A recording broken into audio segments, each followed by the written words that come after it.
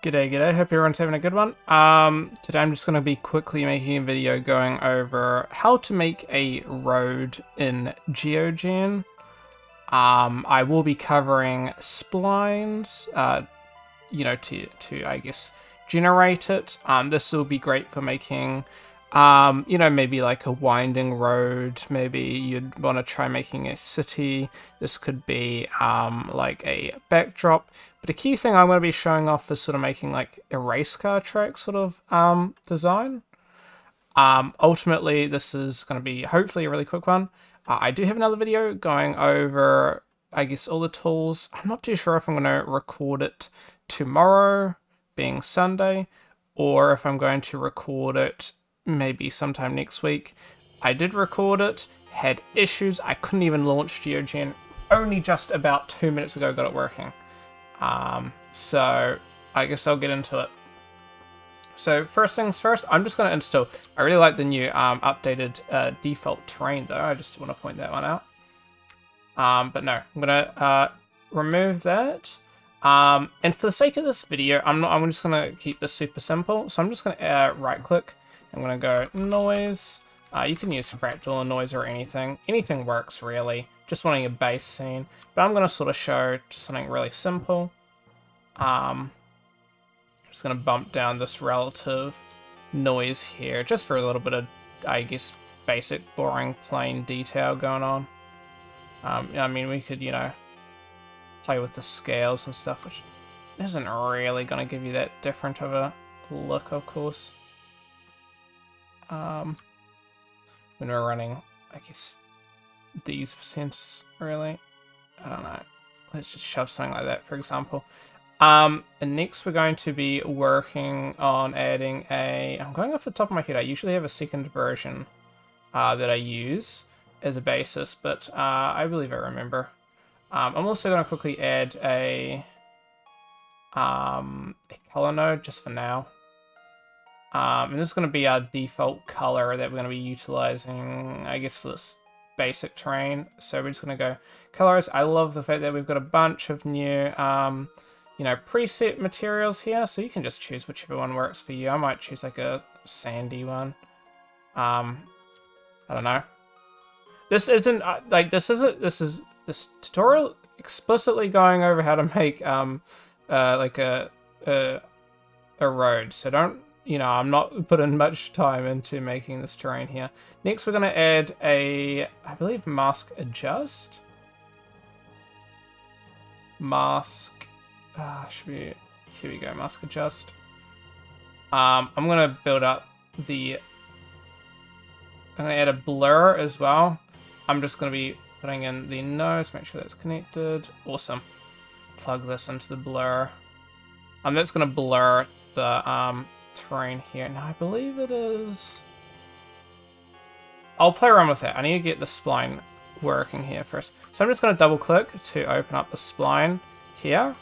And in order to add points, there's a key thing. Okay, this took me a minute to figure out. You have to double click. And it's not just like click, click. Sometimes that works, but like if you leave too long, it's not going to work. And single click isn't going to work. So make sure to double click. This is how you add, splines. So for example, I'm just going to decrease the range here, and that's going to decrease the width. So if I want to go for like a race car track, we can go like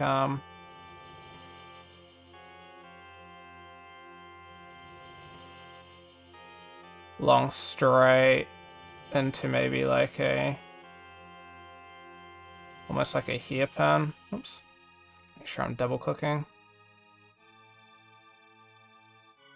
And then also go into another one, for example, to another straight. Oops.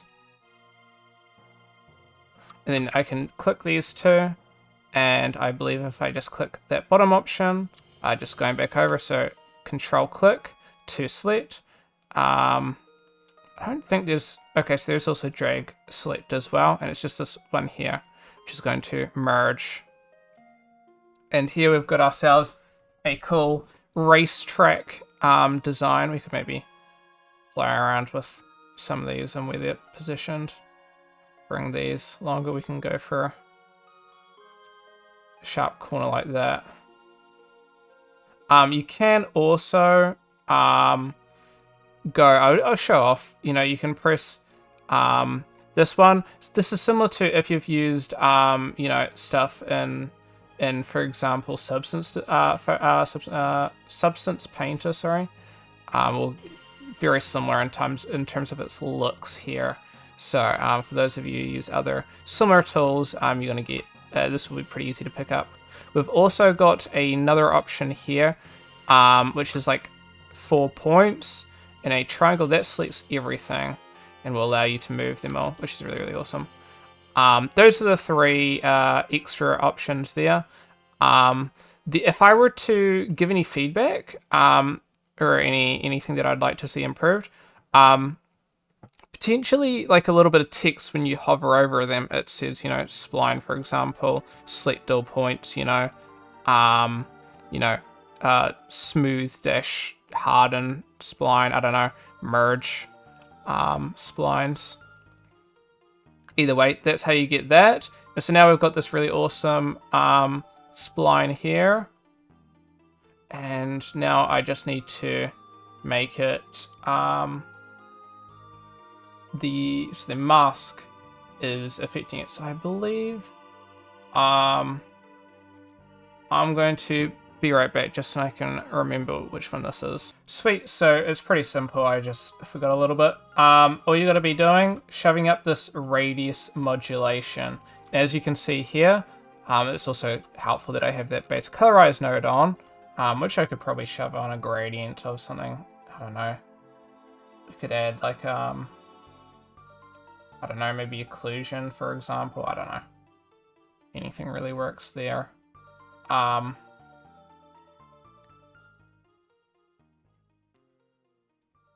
instance.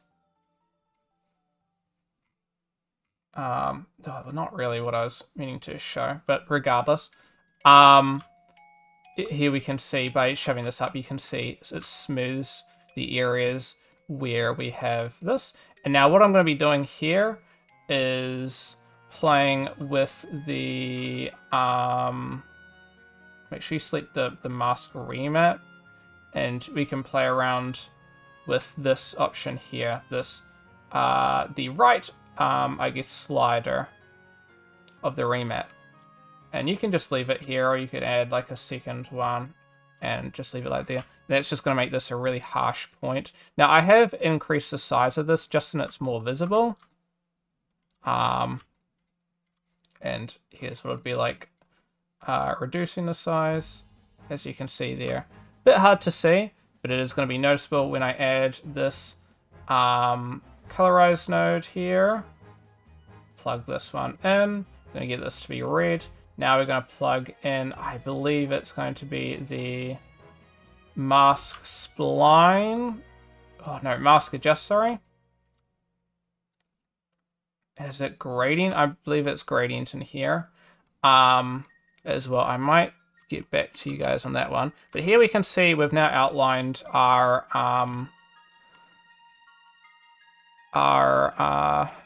little course here. I'm just gonna smooth this. It's just for a personal thing.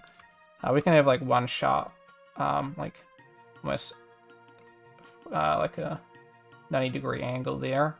And here we've got our awesome road here. Now to get a cool road, this is, I played around with this as well as scourging into some of the presets, but this one should be fairly simple. We're going to add some points here. So I'm just going to go black, black here. What are we getting with this being black? So here, just going to debate pumping that up the quality, just for better visibility. We could probably go black.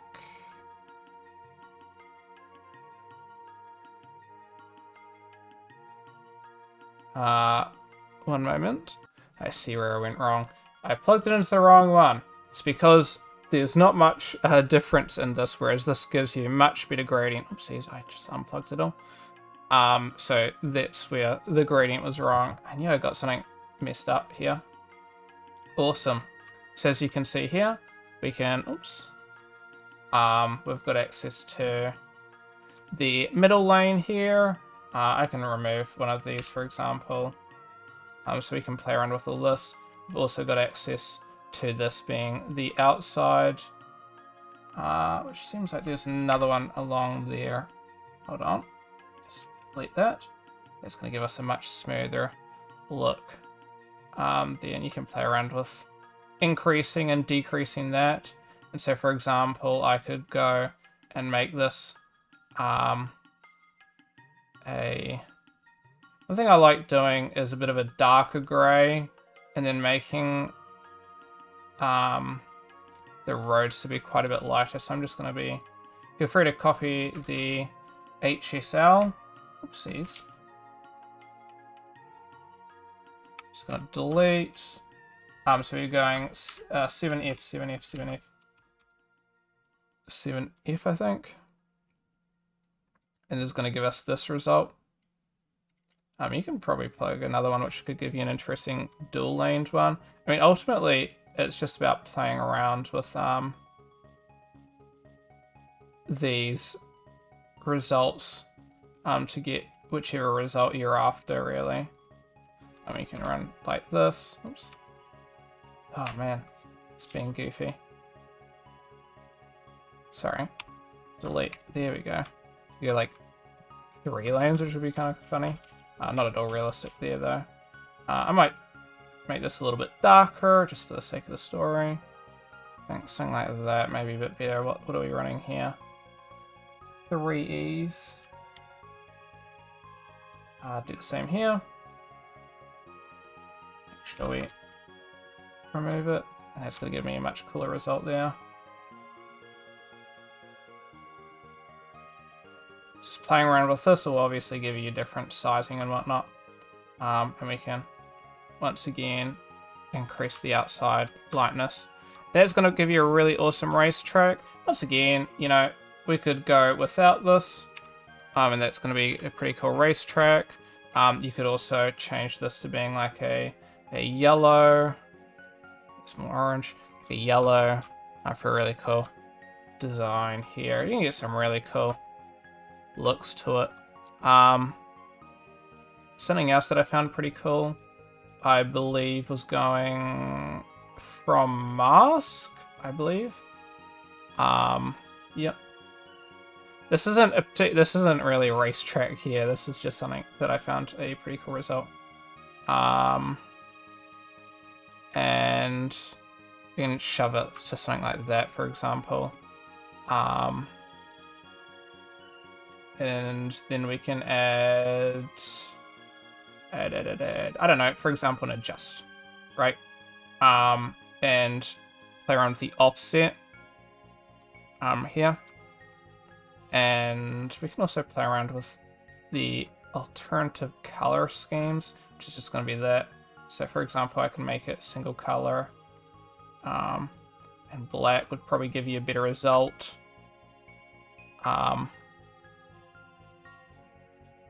Another thing that you could probably play around with would be here. Oops.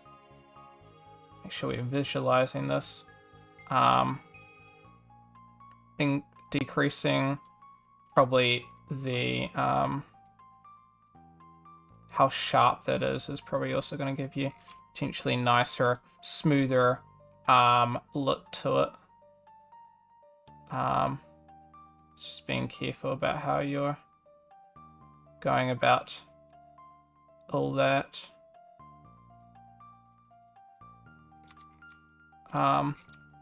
That could give you a really cool thing, like, you know, if you've ever seen some of those games where they have like a base ground, for example. I think I could turn off the grid. I'm not too sure actually.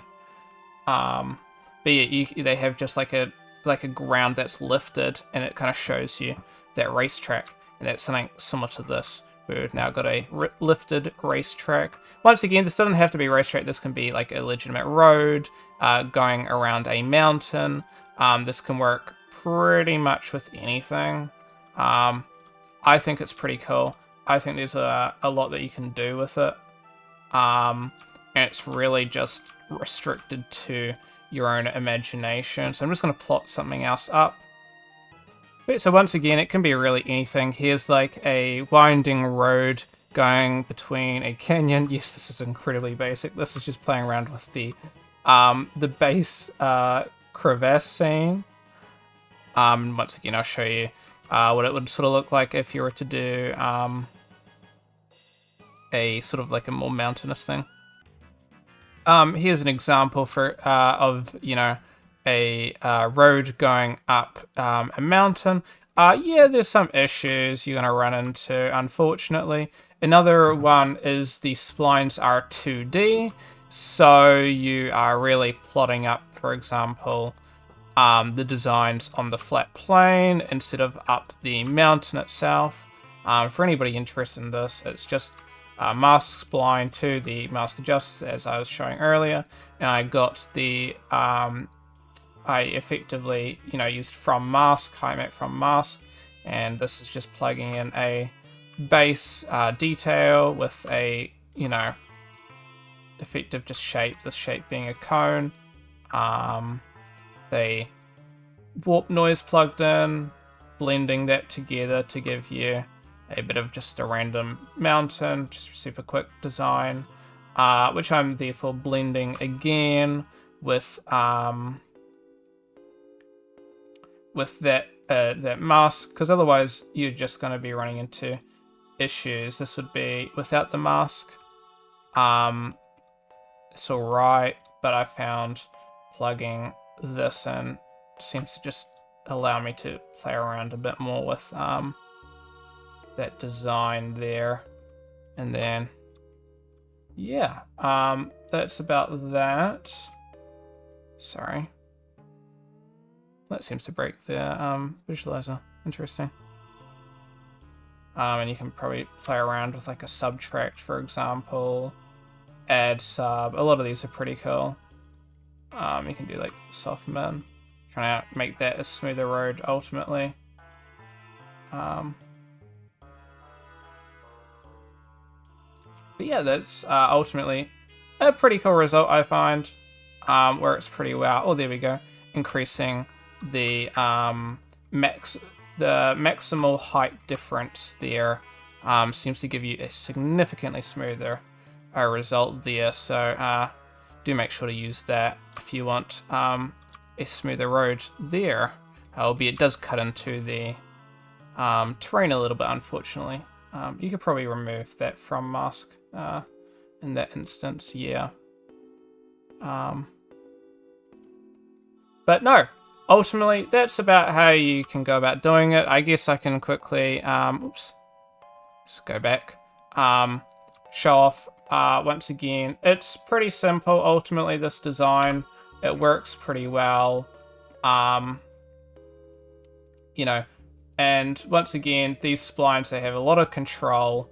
If I plugged, for example, this in, instead of going, for example, that design, we can just have like just that base color that we had earlier.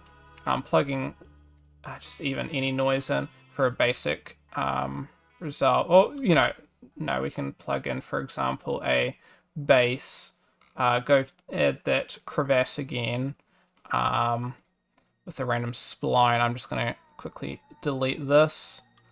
So once again, just clicking all, delete, add a bunch of these random points here. Oops. Come on. Double click. And once again, you know, you can always double click from it to give you those results.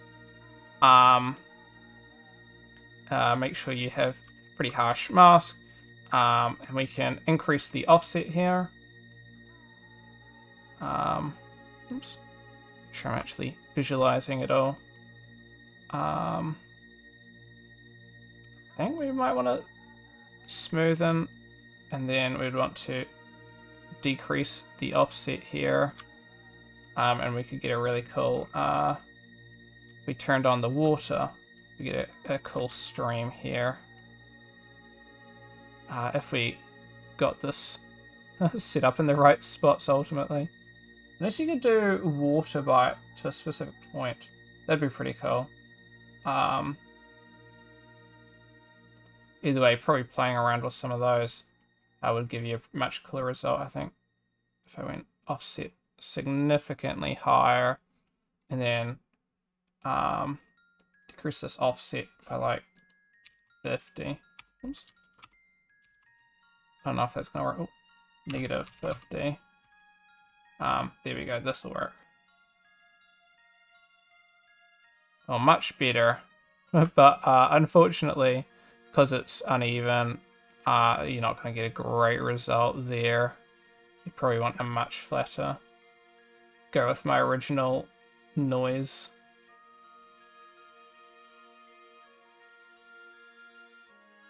Something like this would probably give you a much better result. Oh, there's no offset I just found. Probably foreground offset. There we go. Ah, even then. I'm just struggling to make this actually work in my favor. Oops. I don't know. I'll have to play around with it to figure out streams in my own time, as I seem to be getting these unfortunate issues. You'd probably want like a perfectly flat region for that, I guess. Oh man, it's always all the way at the bottom, unfortunately. But no, you'd probably want like an almost completely flat. Oh, that's interesting. That seems to be going over even when that's not interesting. I don't know. That's something for another day. Something for another day in another tutorial. But hopefully you can sort of see what you can sort of work with in terms of these, I guess, splines. Yeah. Thank you. Have a good one. And we'll catch you guys next time. Laters.